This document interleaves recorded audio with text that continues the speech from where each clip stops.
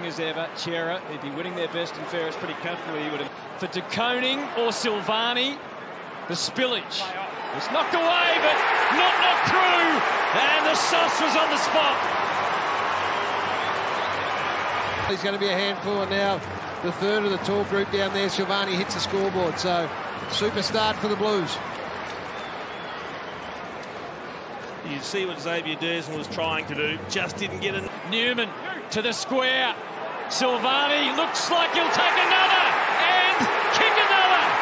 2 goes early to Jack, and the Blues are flying.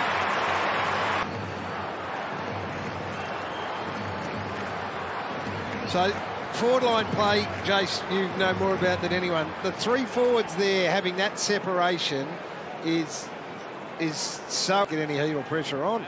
The backup rucks and Silvagni with confidence up in, and he works the angles for Silvagni so he can lead up and take the mark. Jonas just a little out of sync still. Here's Martin cutting in front. Hewitt got it to Dow, curling kick. Silvagni turn defender for a moment. Because a bloke is prepared to compete. They had scored again. This man is having some sort of half motlop and is prepared to share a bit of the love. Curnow trying to push back hard. We saw this in the first quarter. He loves that end. Silvagni's got 3 and he wants to share that joy.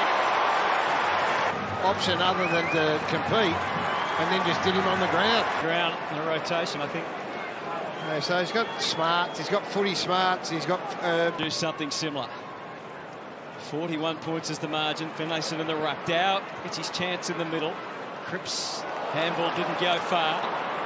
Silvagni with confidence. They're forward 50. 14 smothers to 5.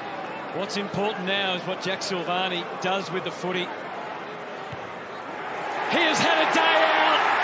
One to remember for the Silvagni family. He has a career best 4 goals on the board. And what happens when Harry Mackay goes off the ground with a knee injury?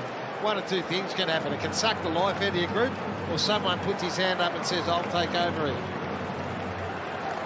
But Finlayson, as he has so often this year. Curnow, you can see the idea. Favoured, it's really been Magnificent work by Curnow. Then you come back. Best way to take the sting out of any potential challenge from Port Adelaide. At ground level, when there's a ball to be won, they just swarm in numbers and make sure that they win it.